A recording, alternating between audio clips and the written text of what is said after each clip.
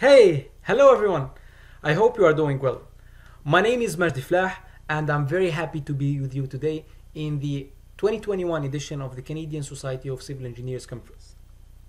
I'm thrilled to talk about the topic of my research, which is entitled Automated Crack Identification Using Deep Learning Based Image Processing. This work is supervised by Professor Monsef Nadi at the University of Western Ontario. In today's presentation, I'm gonna start by an introduction, where I'm gonna give you an overview of the situation of our infrastructure today. Then we're gonna talk about the methodology to tackle damage into these civil engineering infrastructures. Third, we're gonna discuss our result. Fourth, we're gonna talk about the different limitations of our work. And finally, we're gonna conclude this work by setting different points that can open the door for further research. No one can deny that the situation of our infrastructure is getting worse and worse. Whether bridges, buildings, dams, or any other civil engineering structures, all of them, they need proper intervention to guarantee their durability and service life. This damage can be caused by several triggers, including earthquakes, wind excitations, explosions, temperature variations like that we have in Canada here for the cycle of freeze and thaw, or even exceeding the years of service for any building or any other civil engineering asset. This is defined by an ensemble of cracks, scaling, spalling, or efflorescence, which can appear on the structural surface of our structures. Actually, the American Society of Civil Engineers reported that the situation of its bridges is marked as C+, for a scale from A to F, where A is the exceptional or the healthy situation of the building and F is the worst case scenario. The Federal Highway Administration reported that more than 185,000 bridges are in need for urgent consideration, where more than 46,000 of them are nearing the end of their service life. Traditionally, to assess damage, consulting companies were sending their highly experienced engineers or inspectors to go to the site and to try to localize the damage based on the naked eye, which can be dangerous, time-consuming, and even some areas are hampered by demanding access. In the last 2 decades, there is a use of impact hammer of non-destructive evaluation methods. However, all of these tools are local and we need the prior info of the vicinity of damage so we can try to localize the area of damage exactly and predict what's going on there. Recently, thanks to the use of sensors, drones, and accelerometers, this situation and this information of damage is getting better and better. So these advances help to establish what we call the data-based models. The data-based models are based on statistics and computer science.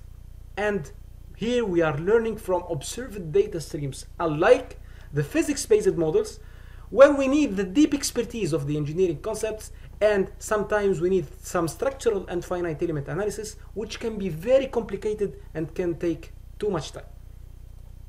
So these advances in hardware and software engineering, we had these advances in data-driven approaches to make them the most attractive techniques in the field of structural health monitoring.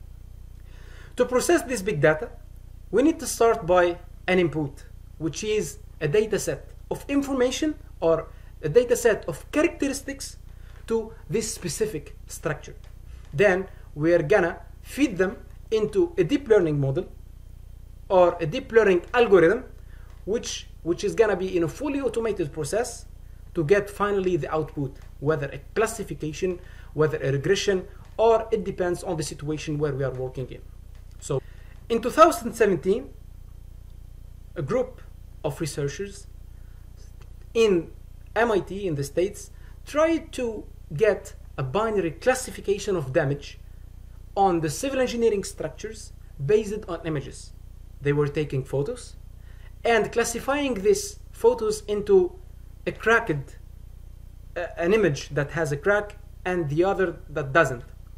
So this algorithm proved an accuracy of more than 90%. In 2018, Berkeley, California, Berkeley University in the States, they tried to add something different. So what we call detecting the different structural components. Not only detecting if there is damage or not, but also seeing if this element is a column, this element is a beam, this element is a wall, this element is a slab, and the different structural critical components into a building or a bridge or any other civil engineering structure. In 2019, different universities from China and Canada tried to dig more into the structural engineering concepts, trying to have an idea about the structural damage acting upon these structural components. All of the proposed studies were lacking accuracy. Actually, the study that was proposed in 2018 proved an accuracy of 93%.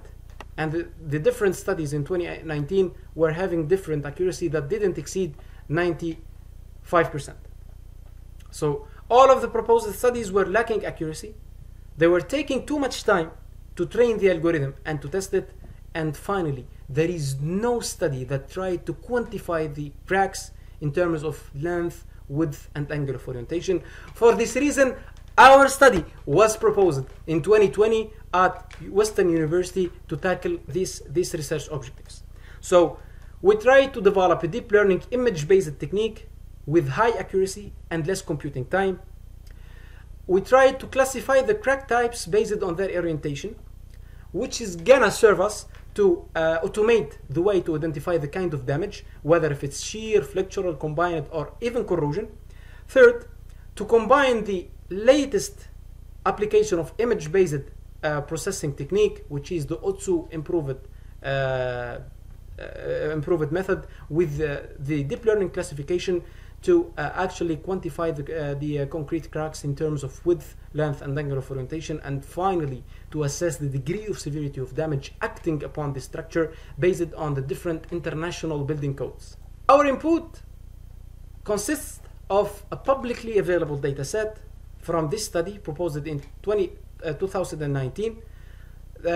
We took 458 images of this high resolution, and we cropped them into 227 times 227 pixel resolution to get finally 20,000 images having cracks on them and 20,000 images having nothing. And all of the different images were taken from a focal distance of 50 centimeters. To process this data, we need to provide different or variety of situations. Then we're gonna proceed to cleaning our data and visualize it manually. Then we're gonna resize them all to the pixel resolution of 227 pixel. So now we are labeling our data. From these 40,000 images, we only took 6,000 images. So at the end, we're gonna have 5 classes, whether if it's safe or it doesn't have any crack, vertical right, vertical left, horizontal right, horizontal left. And then finally, we're gonna do a split of 60% for training, 20% for validating the algorithm, and 20% for testing it. So this is our classifier, and this is the way on how exactly to annotate the different images that we have. And more information about the annotation and the labeling is provided into our paper. So after having this input or this data set, we need to go through the deep learning classifier or the deep learning algorithm. So our deep learning algorithm was consisting of a different architecture, which was new for our proposed study. The libraries used into our study are the TensorFlow and Keras, which were proven to be very efficient dealing with images. And the coding algorithm was Python. We used Google Collaboratory to accelerate the process of training. And we were cloning all of our results into GitHub.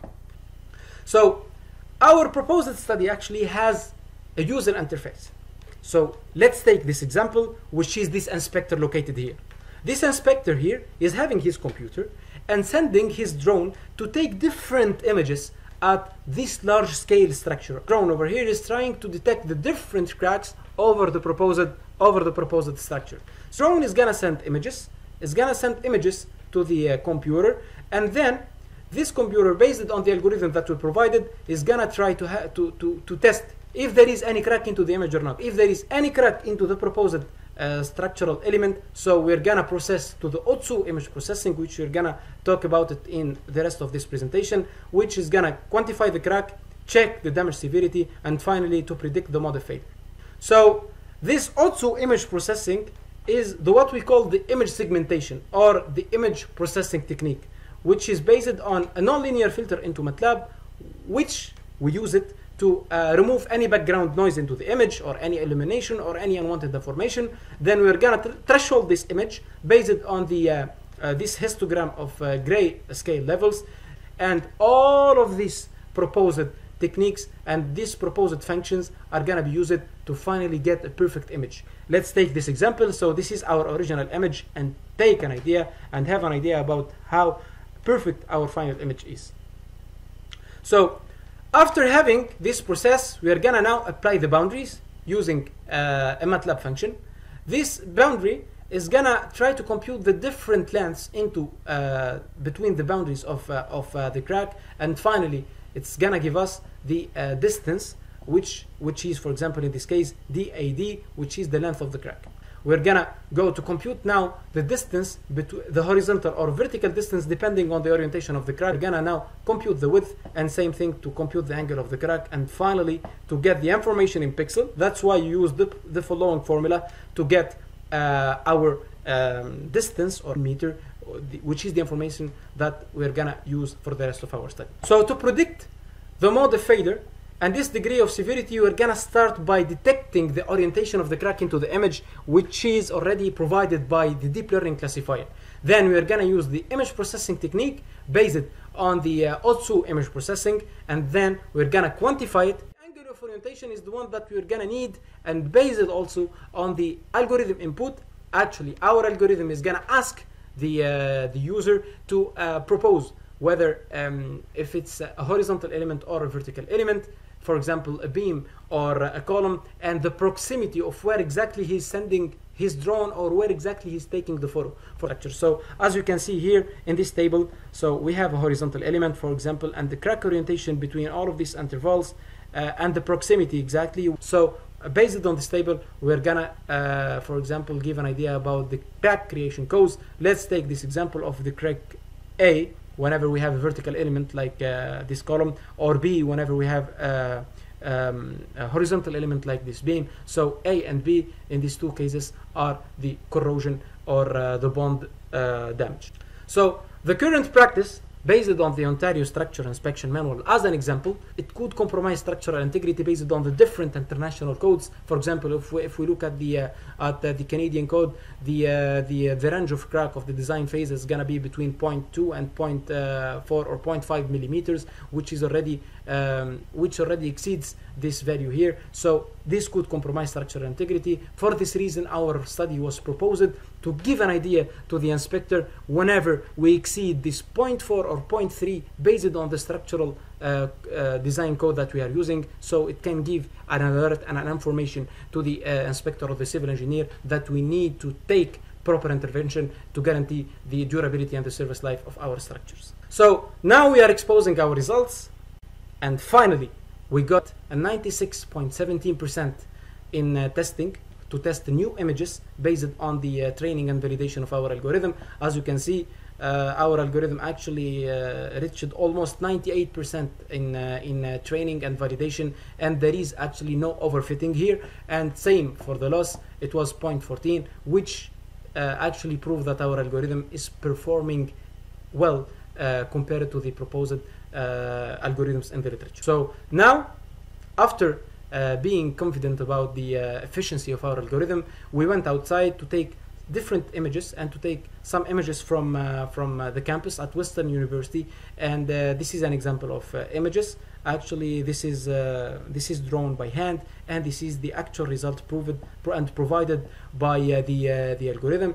The quantification error for length was only 1.5%, for width was 5%, and for angle was 2%. So our algorithm can perform well, but always there is a room for improvement, and there is a room to get better results. So here we talk about our limitations. Actually, our algorithm had an amazing performance when dealing with single cracks per image. However, when having multiple cracks, these are our limitations. For example, whenever we have multiple non-intersecting cracks, the algorithm is gonna do all the procedure based on the thicker crack. For the case of multiple intersecting cracks, the algorithm is gonna consider all of this area, for example here, all of this area as damaged. So these are the limitations of our study. We need to talk about the novelty and contributions of our proposed study. So we demonstrated that a precise quantification of crack is essential to characterize the structural damage actually in concrete structures. We provided a new configuration of the CNN deep learning architecture for vision-based structural health monitoring, and we offered a nearly fully automated inspection platform that aims to limit engineering judgment and less cost.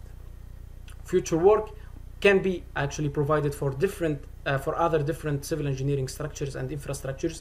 We can couple the UAV images, drone images. We can cover more concrete durability issues. And finally, we can couple the actual practice of detecting damage into the industry by the advances of deep learning to finally try to offer a fully reliable inspection platform with minimal human intervention. Thank you very much, and I'm very happy to listen to your questions. Thank you very much for your time and consideration.